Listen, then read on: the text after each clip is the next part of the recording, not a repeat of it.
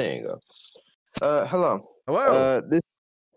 This debate has been a long time coming. I've been hearing a lot about you, a lot of hubbub. Hopefully, you're half what people have made you out to me as.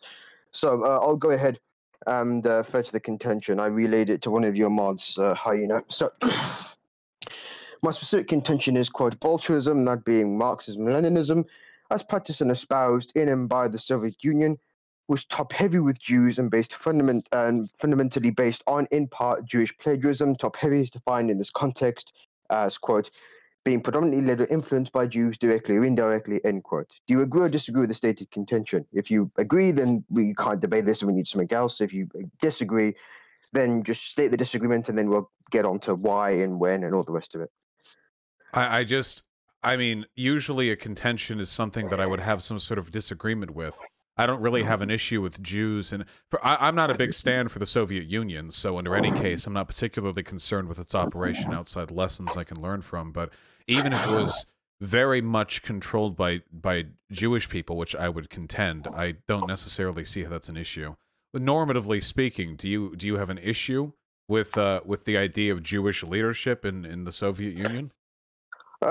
Yes, I do. And I have it specifically for the Soviet Union because the various statements made by various Soviet leaders that I would perceive to be anti-Goy. The most prominent of which coming from Leon Trotsky himself. He was Commissar for the he was supposed to be appointed Commissar for the Interior, and he was also the Supreme Commander of the Soviet Army for a time. He said that he wanted to turn all of Russia into a land of white Negroes, which at this time was obviously an insult, and also various other things that he leveled. What is the context of that quote? I'll go ahead and fetch the quote in its entirety for you. Hold up. Okay, hold on. Trotsky's White Negroes, the Censored Holocaust, from Mike Walsh. I don't know who that is. I got this from a Russian lecture, and then this Russian lecture, it cited a diary, and then I looked at the diary, and then the diary did say it. Gotcha. I mean, even if okay, so I would need to look into the context behind this quote. Even if Trotsky was in, well, wait. First of all, I don't necessarily know what this has to do with Trotsky's Jewishness, with the white Negroes comment. But even if it in some way did, I'm not exactly a Trotsky stan. I'm trying to see if I can find the full quote. When I Google that phrase, it mostly just seems to be referring to this Mike Walsh book. Let me see. The 1917 coup led to 73 years of terrifying communism. Was an American-inspired coup d'etat. The seizure, better known as the Russian Revolution, was because of those. Vosh. Just look in the DMs. See, I sent it there. You can go ahead and read that particular thing, Into the Nature of Zionism by Vladimir Stepin, and then you can go ahead and look at it, and you can go ahead and see it does say that. I know because I saw the quote. And also, I'll go ahead and copy, just to be generous, the entirety of the quote for you, so you don't have to look it up yourself, and it has all the context within it. It's the enlarged quote. There you go. Okay. Leon Trotsky said, I like this, whose real name was Lebya Bronstein. Interesting what the motivations of this author might have been. We must turn Russia into a desert populated by white Negroes upon whom we shall impose a tyranny such as the most terrible European despots never dreamed of. The only difference is that this will be a left-wing tyranny and not a right-wing tyranny. It'll be a red tyranny, not a white one. We mean the word red literally because we will shed blood, so on and so forth. The biggest bankers across the ocean will work in the closest possible contact with us. If we win the revolution, we still establish the power of Zionism upon the wreckage of the... Okay, wait, hold on. Also, I would be extremely surprised if this quote was real. Are you fucking kidding me? A Russian revolutionary talking about working with bankers across the world? This is... But I mean, if you read Trotsky's autobiography, My Life, you can see, I think it's around page 236, Trotsky states that a Mr. M, or I think he called him Mr. X, I forget the letter that he used, but he refused to reveal the banker's name. He was a very wealthy New York banker. He gave him, as well as various other people, many millions of dollars. Now, this quote goes on to say that he wants to teach Russians to hate themselves. This is ridiculous. This is clearly a fake quote, made by somebody who wants to associate communism with Jewishness, showing that even back then... Wait, hold on. Wait, Do you have any proof that it's a fake quote, though? You're saying it's fake, so that's fine, but just what evidence do you have? Can you provide like a historical document or a direct writing? That's a question. I'm asking you a question. You're saying this is fake, which is fine. You can say that. However, I assume that you have some sort of basis, some sort of like thing. I'll be more specific. This quote is so fucking ridiculously adherent to what a neo-Nazi would write about Leon Trotsky that I do not believe it is likely he actually wrote it, and I would need a greater burden of proof in order to believe it's real. Okay. If this is a real quote, then you should have no trouble procuring a legitimate historian or historical document which has this quote within it. Okay, right. So you've said a lot there. We need to go ahead and address all of these different things. So you said a legitimate historian. Now, a legitimate historian by what standard? I assume that you're going to go ahead and say something that I would consider legitimate, which is an impossible burden for me to meet because it's entirely dependent upon you. So, you choose what's you choose what is acceptable to you, and I choose what's acceptable to me. If every source which has this quote within it is somebody who has like far right writings, I think that's wait. Hold on. Wait. I'm not. Wait. Please. My friend, my good friend, my beautiful friend. Hello, my Jew-loving friend. We're all Jew lovers here, right? No, Vosh. I'm trying to be courteous to you, okay? But you've misquoted the thing from the get-go. You said European despots instead of Eastern despots, which it clearly states in that thing. And you've also as well made many other very contentious statements, which I have to address. What contentious statements? For example, you said we need to go ahead and cite. Not independent. You said credible, something akin to credible. So I'll clarify that. I'll clarify that term. So historians. Wait, please. My goodness. Wait. I'll mute. Wait. Hold on. I'll mute you if I have to. I'm just trying to clarify the term so we don't waste 40 minutes. No, I'm not going on 40 minutes. I'm stating that you've set a burden which is inherently subjective. Which I mean, I can't. All standards of belief are subjective. Can I set for you the definition? And also as well, you've stated many other things that I found contentious, but you know what? We can put that to another side. So one at a time. So most historians have a long and scholarly career of uncovering the truth. If the only place you're able to find this quote is from far-right pundits who are not respected within the historical community, that would be a good reason to not believe the quote. Also, you do realize the quote's ridiculous, right? Like, it's really silly. You do realize Jews don't, like, cackle into their, like, they're like, tapping fingernails while talking about how they're going to destroy whiteness in Russia. Like, this isn't a thing Jewish people do. Right. You've said respected within the community and scholarly. Now, you actually... Is this going to be the whole discussion? No. First of all, you've said that the quote is fake. Then I press you on that. Then you relinquish. Fine. It may be real, but I need more evidence. No, you haven't. I haven't relinquished on a single point. I said I don't think this is fake. Wait, I've said I don't think this is true, and then I established for you the conditions that I would need. You said that's a fake quote. That's clearly a fake quote. Oh, that's obviously fucking fake. This is ridiculous. Here, wait, I'll just mute until you chill. It's okay. So I've got him muted, and when he calms down, we can get back to the point at hand. He's still going.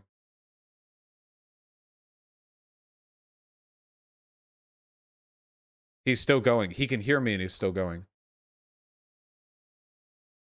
Wait, you have to let me know when it's okay for me to unmute. That is very funny. Okay, so is it okay? Can I? I'm asking you for your permission. May I unmute? Is that okay? Are we going to be okay? I'm asking you. I'm talking to you. Yeah.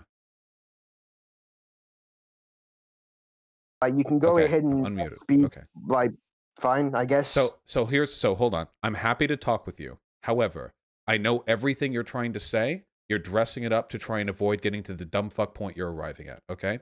Within the historical community, there are generally pretty consistent standards for what determines a legitimate or illegitimate source.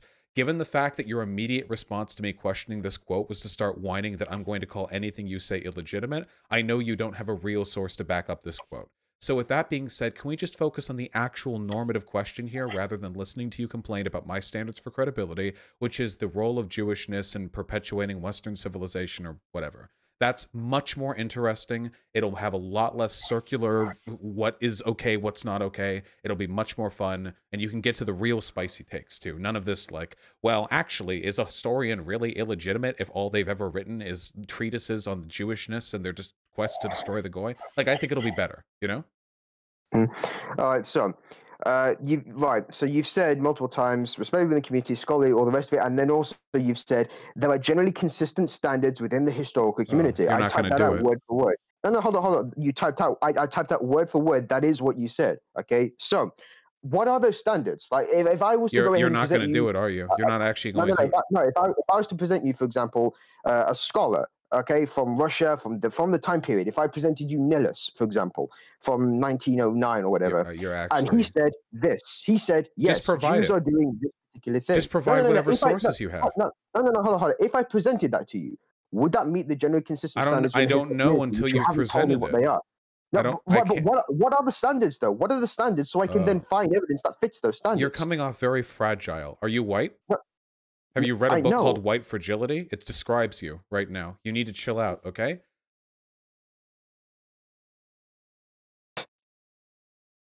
See, you can see my hand. I'm clearly not white. Like Well, I white actually, fragility does nothing. wait, for me. I actually can't see anything. I see a skin tone, but I don't see. I can show chat. Oh, there we go. Okay, we are determining now that you're I don't know. I mean, listen, we're all white in spirit, right? That's the progressive way of thinking to some people. Yeah, but whatever things. Do you think that book White Fragility would still apply to me? I'm curious. Oh, I think that you're I mean, listen, you're acting pretty white right now, okay? That's all I'm saying. You're not answering my question. Does the book White Fragility still apply to me now? Now that you know my race, suddenly has the paradigm of the conversation changed on the basis of this? I'm just going to go ahead and say the conversational paradigm probably still allows for the book White Fragility to apply to you. So it hasn't changed then. Interesting. Okay. Okay. Right. So wait, can we just talk about Jewishness and not you complaining that I'm not going to trust any source you provide me? If you just provide a source, I'll tell you if I believe it or not. You can tell me that I'm never going to accept a legitimate source. Like we can just go through this. You don't have to like. Right. So I'll try and break this down to logical steps. Okay. A person states, let's say this, a person called John. They state to you the standards. There are certain standards within X community for Y or whatever. Okay, you're like, okay, sure, and then you present them. Wait, guys, hold on. Wait. So it's already been put. Wait, so the chat. So the wait. The sources are. I found the source. Okay, hold on. From the memoirs of Aaron Semenovich, quoted in The Nature of Zionism by Vladimir Stefan in Moscow, 1933, translated from Russian and English by Clive Lyndhurst. This is from a neo-Nazi book published in the 90s. So you didn't get this from a scholarly lecture on Russia. Wait. Russian neo-Nazis? Very interesting. Okay, so do you have evidence that any of those people professedly admit to being neo-Nazis? And if you're going to go in and say neo-Nazis don't admit to being neo-Nazis, then that's just a Kafka trap. If you say you're not a neo-Nazi, well then that's what a neo-Nazi would say. If you do say you're a neo-Nazi, then you are one. So how exactly do you it's okay. So I'm showing you're telling me to chat right now. But you're not actually addressing anything I've said. You've also not actually provided the standards that the historical community... Back to muting. It's okay. So anyway, chat, here we go. So this is the historically respected neutral book he's referring to. See, it has the Illuminati triangle. He's still talking over me. We have the Illuminati triangle, and we have the Jewish star, and you have an eye in the center. And wait, I'm going to unmute you so people can see you're still talking. That fits them. Okay, hold on. Wait, really quickly. I'm not a therapist, but I'm going to try with you, okay? Do you think you might be deliberately avoiding the fundamental situation here because you know that you're full of shit?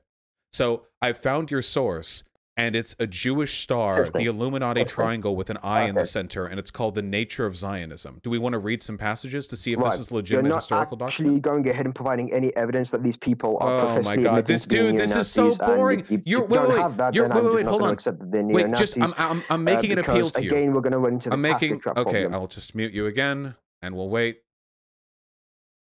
We'll just wait. Okay. Okay. Wait, are you good? Okay, do you understand the problem hold on. that I'm facing with you? Okay, so hold on. Okay. So nobody cares about this. The people who that was a yes or no question. Hold on, please. I would assume no, you don't understand. Hold on. So how about we? No, he's not. Okay. Shh. All right. We'll wait even longer. Okay, so I'll just explain to chat, and I'll take my earbuds out, and you can just talk to the void. So when it comes to the burden of proof with regards to respecting historical standards, you have to realize that there actually is no objectivity when it comes to the telling of history. We can only interpret information from evidence that we're given. Sometimes we have facts, like this document says X, but when it comes to piecing together broader narratives, we don't actually know what that means. So, because there is always an inherent level of subjectivity to historical analysis, very often the legitimacy of a historical source has to come down to how respected the historian is. This is why, for historians, respect is more important than in almost any other field, rivaled in perhaps therapy, psychiatry, stuff like that. Because your authenticity, your honesty, this is a currency you need to convince other people your narrative is correct. So generally speaking, when the only source for a quote is from a document called The Nature of Zionism, which has an anti-Semitic JQ symbol on the front, this is not generally a great... When your book begins, Zionism, how much meaning there lies within this one word, pain and hatred, power and craftiness, refinement and cruelty, hope and self-importance, arrogance and contempt, good organization and stability. This doesn't lead to me to believe this is a good, legitimate historical document, especially since this doesn't seem to have come from a reputable publisher or been verified by any other academics. See, here we go. We're talking about the... Oh my God, I put the earbuds in. He's still talking. He's actually still... Holy shit. Wait, my guy, nobody was listening to you. You realize that, right? You were muted and I had my earbuds out. Wait, you were muted and I had my earbuds out. Are you okay? Popularity. It's not about popularity. You're literally just... And I've made friends with many people. I don't care. I care about being right. So far, okay. So neither of us have been particularly right. I've just stated something which is true. I've asked, like, okay, you're examining it from some sort of Can I ask you a question? But you won't tell me what the standard is.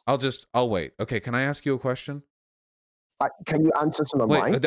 I need to ask you because I'm the person. Can you answer some of mine? You recognize that as the person streaming, I have a higher obligation to like the standard of this. He actually can't do it. He's actually like insane. Hyena, you really got one here. Holy fuck. You're calling me insane, but you're not actually debating anything that I've said thus far. So that is true. You are actually impossible to debate. Some sort of standard, but you're not telling me what the standard is. You have not let me talk. You've not given me some sort of framework to operate within. You've just made it incredibly... So I'm just going to mute you, and I'll ask the question, and you can answer it. And not answering the question just ends the call. Wait. I'll wait. That's okay. It's okay. I'm going to continue to ask... It's okay. It's okay. Answer the question, and then we can go forward. It's okay. So I'm just going to ask you the question, and if you don't answer it, then I'll just end the call, because I need the answer to the question, okay? Okay? No, you're going to answer my question, Chief. Oh, okay. Like, you're in no position to okay. dictate things to me. All right. Answer my... Holy shit. That's a debate strategy, I guess. Damn. I was more excited than that. That guy came in, he was like, I've been waiting for a long time coming. But that guy was actually like, this feels like taking advantage of mentally ill people. Yeah, it really does. But I only like learned sort of discursively through the process of that conversation. What were you going to ask him? What I was going to ask him was, there are we can go in two directions, and it's your choice. We can either, you continue to whine that I won't accept your random neo-Nazi source, and that's one direction, and I'll hang up. Or the other direction is, we can just talk about Zionism and Jewishness and the JQ in general, and you can give me like general things, and then we can continue the conversation. What's funny is, I talked about this to Rose Wrist as well, when it comes to like preparing to debate neo-Nazis, it's that underneath all the stuff they believe in, they have a very deep-seated insecurity because they know that their ideas are so insane that actual academics don't touch them.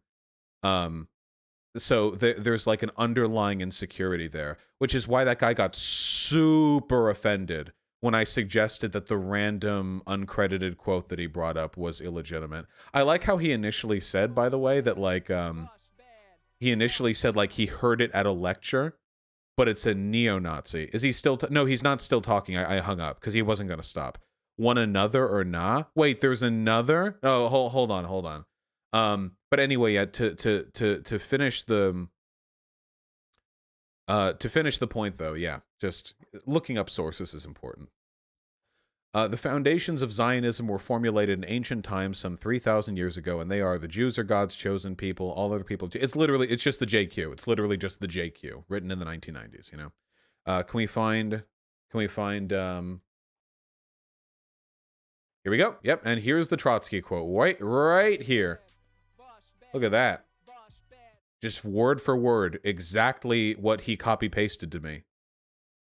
Word to word, exactly what he copy-pasted to me. Look at the last chapter title. The Jewish well, what are you gonna do, folks? But how can you know my source isn't legitimate? You have not provided a standard for legitimacy. This random unsourced screen. The white man's Bible. Might is right. Cosmotheism. My Awakening, The Controversy of Zion, The Conquest of the World by Jews, 1878. Yeah. Nothing but the best from these people. But that guy does believe this source is every bit as legitimate as like any other. So yeah, from David Duke, yeah. This guy does believe that this source is every bit as legitimate as like anything else. If I said, hey, this is literally unsourced and just has like Nazi shit linked in it all over the place, he'd be like, well, how do you know they're Nazis? What about the memoirs this is taking the quote from? The quote's probably bullshit, but appearing here doesn't prove that. Yeah, let's see. Where is the... From the news... taken from the memoirs of Aaron Simonovich, a jeweler at the court of Tsar's Imperial Majesty. And can we find any information on this?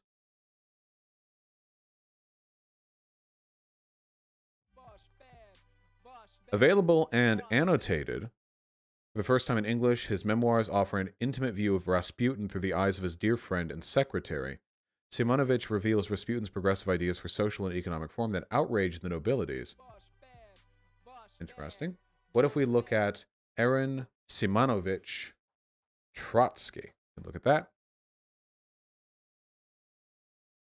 We get a Facebook quote.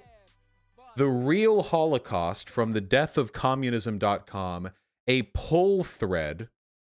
Yeah. Was the Holodomor genocide, full text of Zionism in Russia. So, again, just as a general rule, if this is where the information is coming from, it's probably not true. There would probably be a real discourse on that subject than more than just this. Didn't you hear you debunking it, though? Yeah, it's true. I can't literally time travel to whenever the fuck that conversation was supposed to take place.